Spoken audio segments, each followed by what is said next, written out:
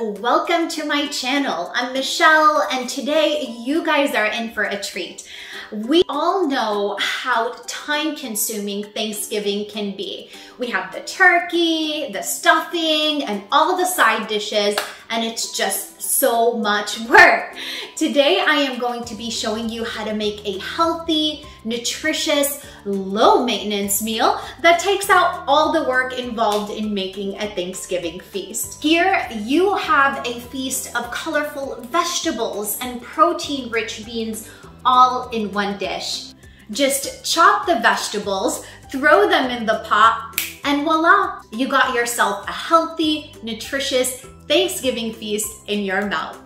I am going to be showing you two options. We're going to have a vegetarian option as well as a meat option. It's going to be a very easy transition between both. So let's get cooking. Good looking.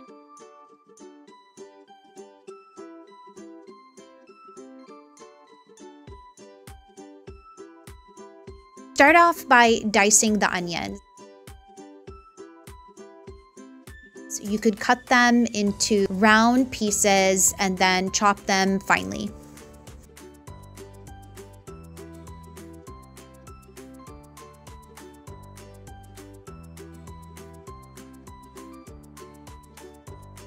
Peel the garlic and then crush it with the garlic press or mortar and pestle.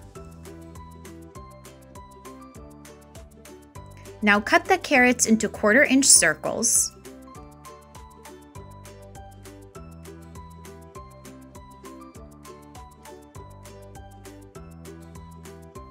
Cutting the sweet potatoes might be difficult. The best way to do this is to cut them into circles and then dice them into 1/4-inch pieces.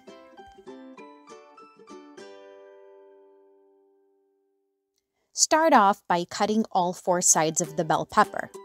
Remove the veins and seeds and then dice.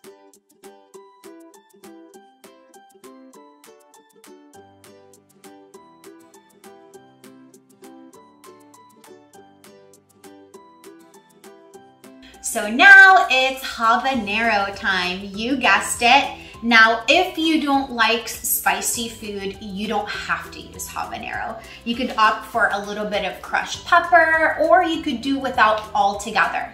Use as much as you like at your discretion. If you're going to go ahead and use the habanero, there's a couple of tips. First of all, use gloves. If you don't have gloves, don't worry. You could go ahead and use some saran wrap and wrap your hand with it, and that will do just fine. Whenever you're handling the habanero, if you want to control the spice, you could very easily do that. All you need to do, remove the seeds and remove the vein, and you can control the spice.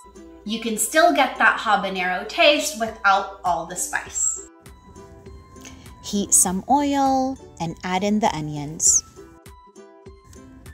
When you hear that sizzle, that's when you know it's time. So if you're going for the meat option, this is going to be where you add in the meat. If you're not, then just go ahead and add half of the garlic. Add in the garlic and stir the onions until golden brown. I love the aroma of the garlic. It's amazing. Add in the meat and break it up using a wooden spatula.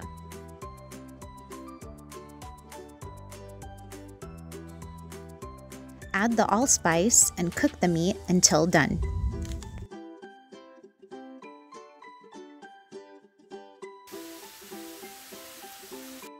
Now that the vegetables are ready, go ahead and add them into the pot.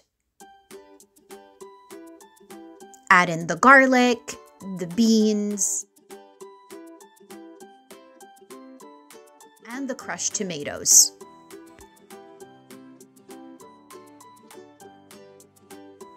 Now add in the spices. We have some pepper here, some turmeric, some cumin, paprika, chili, and salt as desired. I used 1 teaspoon.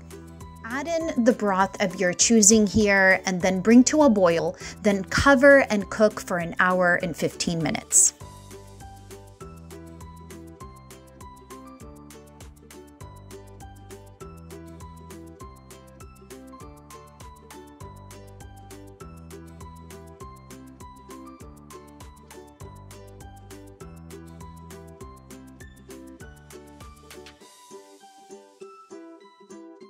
I am so excited. I can't wait to dive in to serve this with a side of sourdough to dip it in the wonderful juices.